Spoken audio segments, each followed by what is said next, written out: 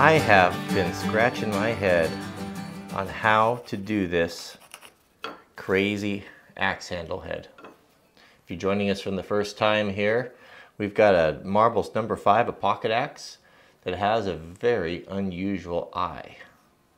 Been drilled out there in a drill press.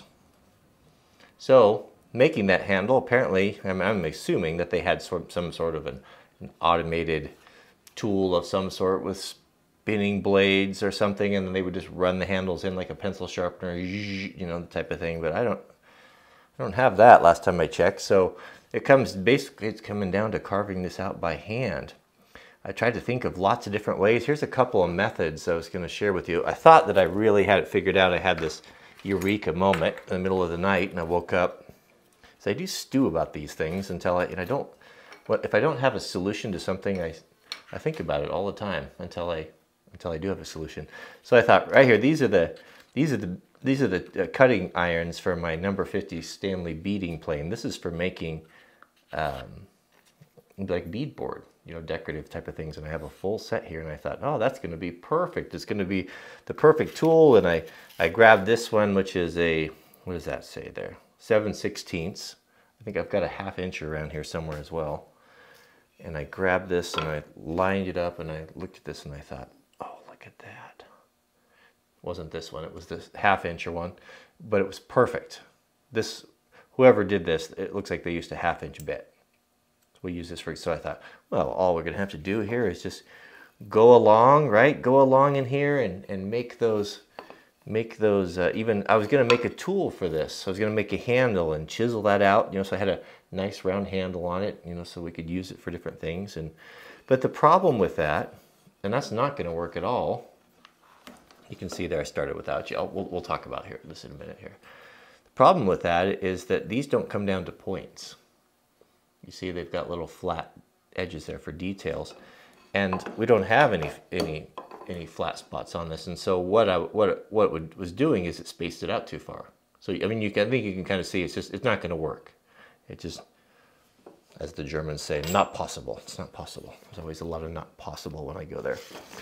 So then I thought, how about this? How about I'm trying to incorporate these. Here's the number Stanley one, the number Stanley 71, the router plane, hand router. And I have 3 bits for it. I've got this, look at this one here. It's got a point on it, pointy. The other ones are, well, I got them here. The other ones are just chisel grinds. There's this one here, right there, and this one. Those are not helpful, but this one is helpful. And even though it's not, you know, it's not ideal because it's a V, and we need round, but it does kind of get you going in the right direction, right? But hooking it in the tool was impractical because I couldn't get the angle, but it does have enough of a handle on it that it actually works pretty good to kind of get in there. This is not where I started, but to kind of get in there and to clean things up a little bit. Pull some of that out. Actually works really good. So what I finally just ended up doing was just using my tiny 1/8 inch chisel and just doing everything by hand. And which we're going to do, we'll do the other side together. But as you can see, if we look up close there, let me bring you in here, focus. Oh, everything's backwards. My mind does not work that way. Focus here. There we go. As you can see here, it's pretty good. You know, for doing it freehand, it's not, you know, we'll see here soon enough if it fits in the head, but I think it will. And having the spray paint on there to get that profile really helped. So we got the other side. And so I'll show you the process that I use to do it. And maybe if you decide to do one of these, it might be helpful. So we'll go through the whole thing. We'll do it together. Oh, so warning, anyone who, yeah, I don't know how many times I have to say this, because I keep getting the same question over and over again, is people complaining about these videos, like, they want, get to the point, this is taking too long, you know. And one guy said, and I thought, yeah, it's just some mean comments. And one guy said something like, it's a good thing you don't do this for money because you certainly wouldn't make any money. No, I think you're missing the point. The point isn't about that. There's lots of channels that will do fast forward motion and you can see the whole project. but it's not. I don't do that. I came out in the video yesterday, and I'm not going to get into a rant, but I do want to explain my position. I came out yesterday and I had an hour to work on the handle. I have lots of other things to do around the homestead, and I shared with you that 1 hour. That's the way I do it. That's the way I want to do it. So if it's too slow for you, as you know, the recommendation is I put these in a playlist, and you can come back and watch them all together, or at double speed, or whatever. But it's the way it is. The way it is. All right, let's get back on the positive here. All right, so how I did this may or may not be the best way to do it, is I used my small combination square, maintained the setting from the other side there, and I'm drawing a line there to the bottom of the valley. The bottom of the valley there. The bottom of the trough there. So it gives us some reference there, because it's hard to get reference on here, and spray painting that on there is really helpful. And the same thing over here, and you can see I've already got these lines here because I didn't push the record button, so we get to do it again together. Right there, this side as well.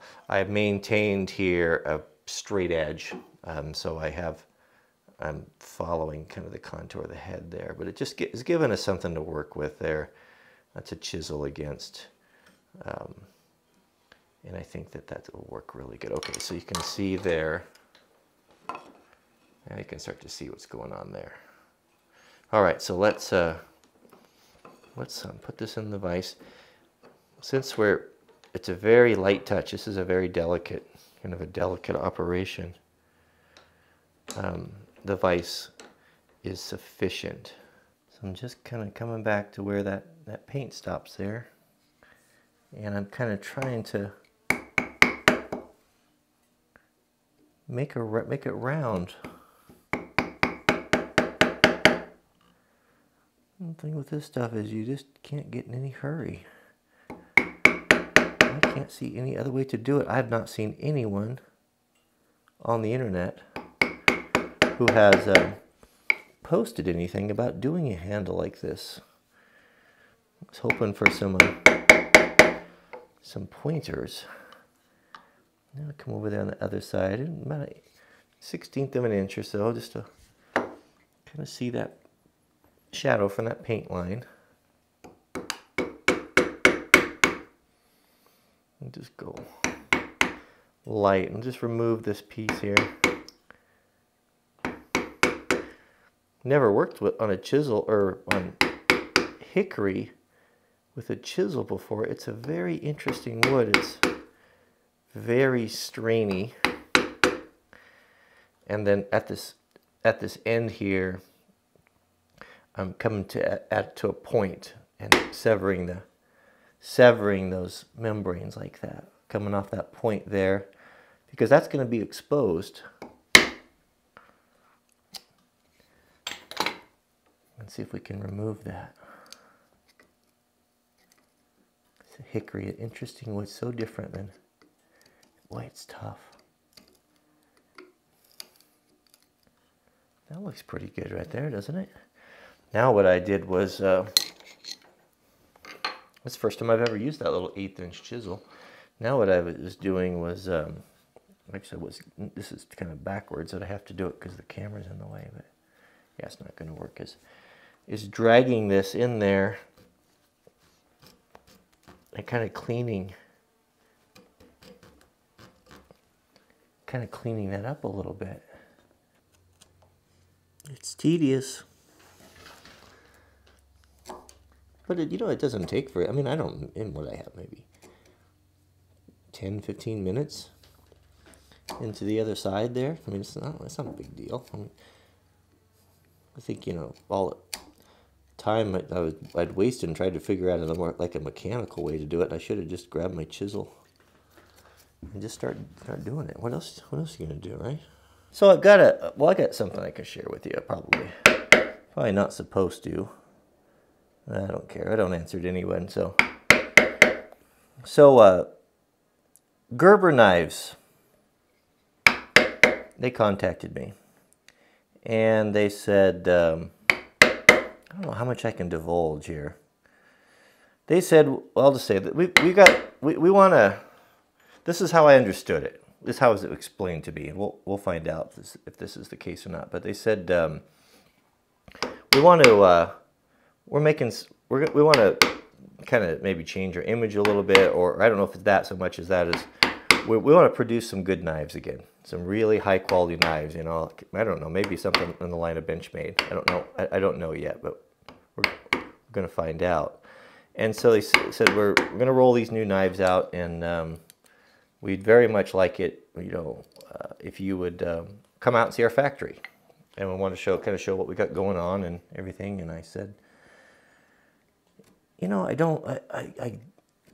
I get these offers almost daily, and I don't necessarily do them. I don't do hardly any of them.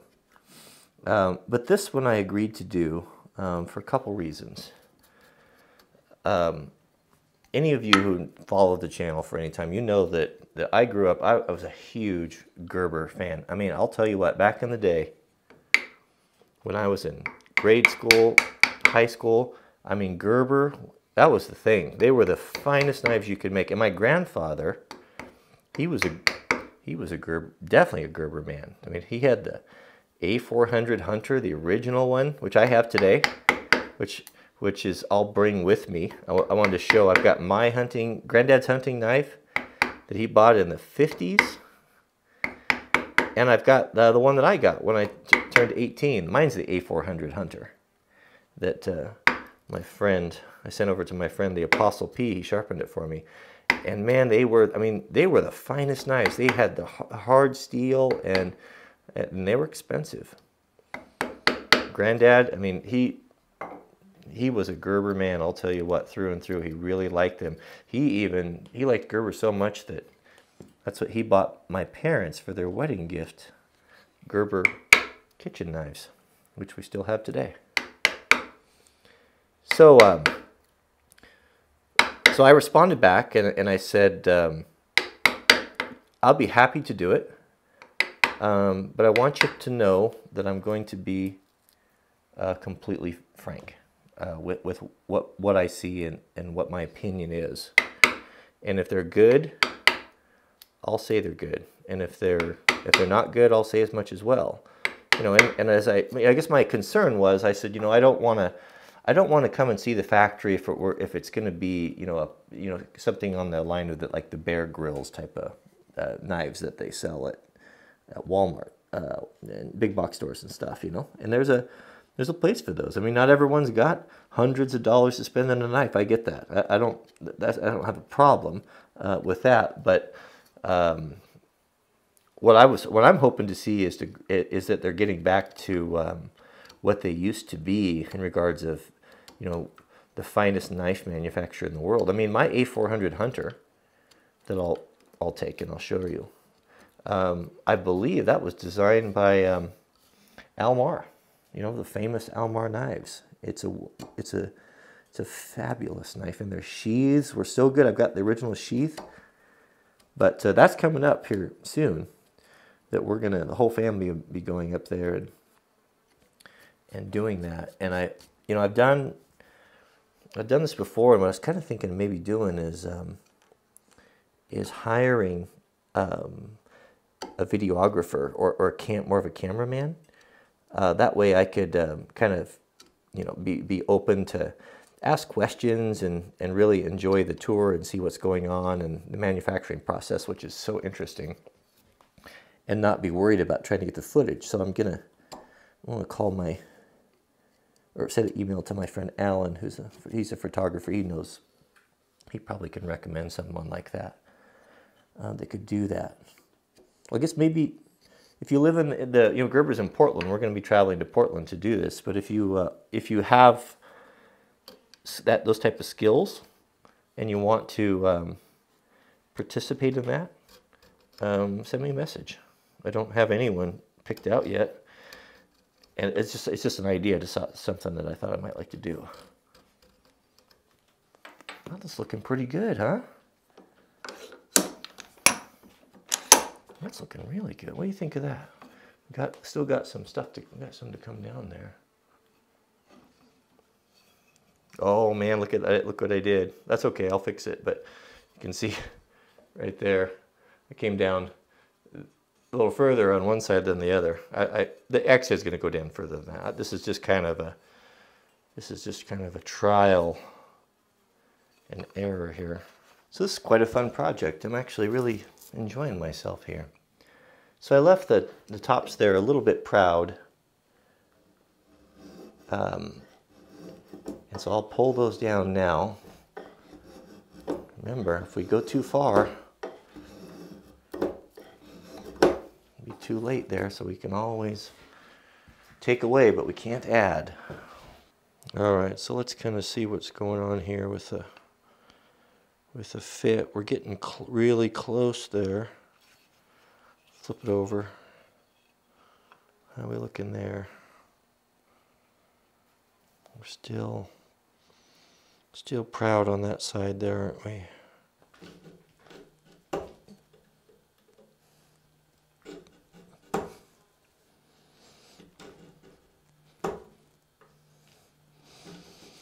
Love that plastic clamp, man. I'll tell you what.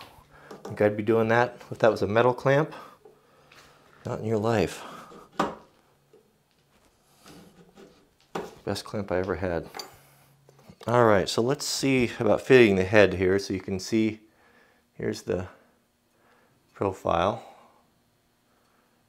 Right there. All done by hand. A lot of just tedious. You know, it hasn't been that bad. So we'll fit in here. You can see it's going in there. What we got here?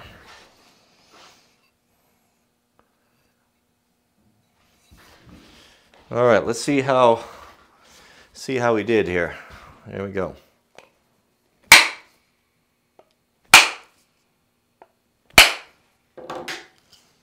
Oh, boy, we're getting close there. I can show you here.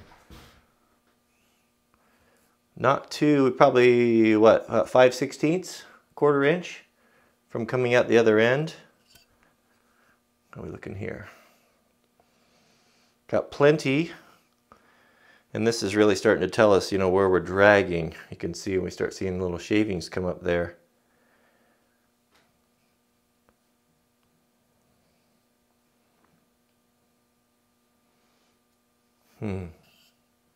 That's interesting.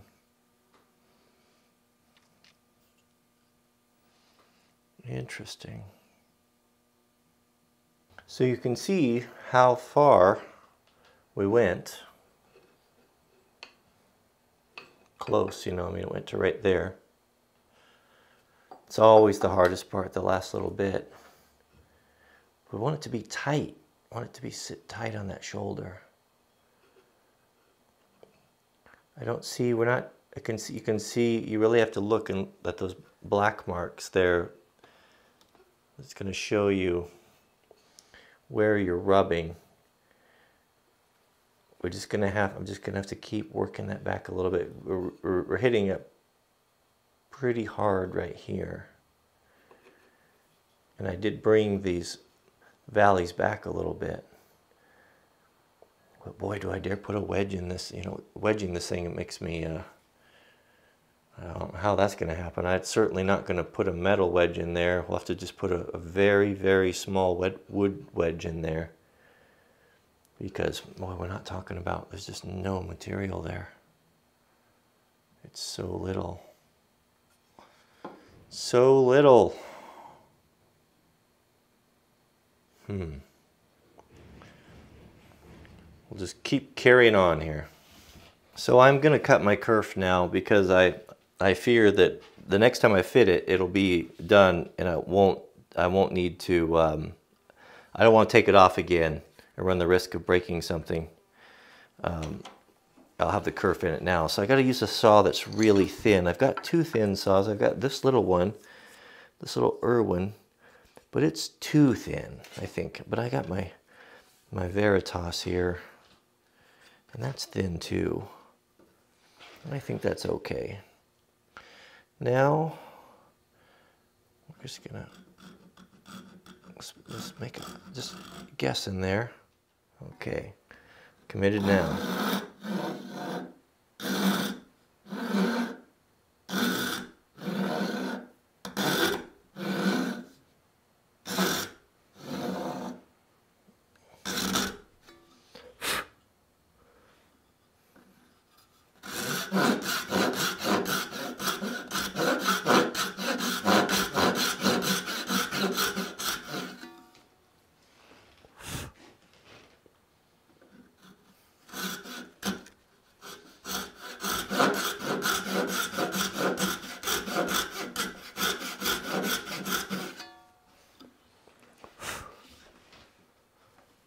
It's delicate, delicate, delicate.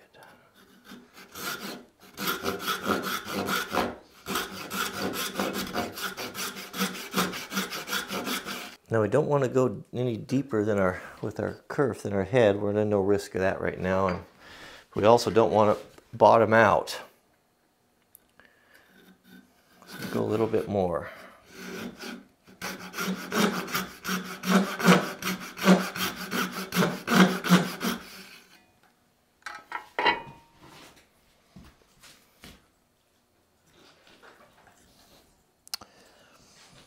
It wouldn't hurt to go a bit further. This saw doesn't have any set in it, or very little, so it's binding a bit.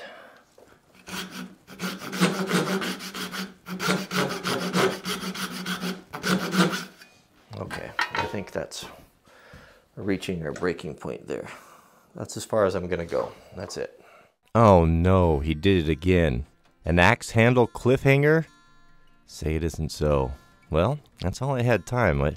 We had to go in, and well, we had a little accident on the homestead. We had a friend of mine, Joel. He restored a really nice underbuck, and it's got kind of a sharp edge on it. And so I had it in the shop on kind of at about leg level, and sitting on top of a box. And Jack went by, and it just laid it cut him. It laid his leg open. And so we had a little medical emergency, and that wasn't that bad. I got him all stitched up together stitched back together at home, and he's healing just fine, and he's out running around. So that put kind of a squash on that whole axe handle video. Speaking of Jack, I'm so proud of that boy. I was, he's running his own channel now, and under heavy supervision, running his own channel. But he does everything himself. Comes up with the idea and the shooting, and he's actually doing a really great job. But I got in my YouTube, my subscriber feed this morning, I saw that his video was posted, and I watched it, and I didn't really know what it was about or what he was doing. He did such a nice job, and I think you'll enjoy it. I've got a little bit of it playing here. As I was watching it, it dawned on me the importance of, I guess, maybe rite of passage. There's been a lot of talk of that in recent years, and several books done on it, and rightfully so, because I think it's so important. I mean, we have, I think we have a real problem with, with man boys in this world, and I'm not saying that to be derogatory to them. It's just that they've been put in a tough spot. I mean, you've seen them around. They're 30, 35, and they're, still dressing like teenagers, and skateboards and hats backwards and all those things. And I'm not saying that's always the case, but it is a lot of the time, because I hear this. I mean, I received the letters, hundreds, if not thousands of them, of young men that are in this situation that have not yet made that transition from boyhood into manhood. They've never had someone in their life, or a mentor, or a strong figure, that told them, now you've become a man now. It's time for you to put away those things. And that those of us with children, I think, it's so important. And things like this, that I featured it that Jack featured it in the video of the sword fighting and the training that we do. Someone's calling. Sorry, I can't talk to you right now. Is important because there'll come a time where, we have this game, Jack and I, or this thing that I've developed. Jack started, his sword fighting, and he is interested in this, and he has to make achievements, and, acts of bravery he has to perform, and different things, and ultimately, there'll come a time, when I determine when that time will be, when he will move on and achieve something, and this is just a small part, a facet of a multifaceted approach to this type of thing. But I have several things in mind. Different things, like when he gets his first hunting rifle and we go hunting. That for me was a big moment. And I have a mountain to the several hours to the south here that is, I wouldn't say it's dangerous, but it's a little scary. It's very steep and very pointed, and it's quite an accomplishment to climb it. And that's something that, I want to make sure that I've been talking to him about. And we've decided, Mrs. W, we want to leave Jack equipped with with a few skills before he leaves, you know, because it's once he's gone, he's on his own, and the world is tough. And so what could we equip him with? So we said, Jack, you're going to know how to fly a plane. You have a pilot's license, ride a horse, speak a second language, and be good at math. That's what we can offer you, and you will.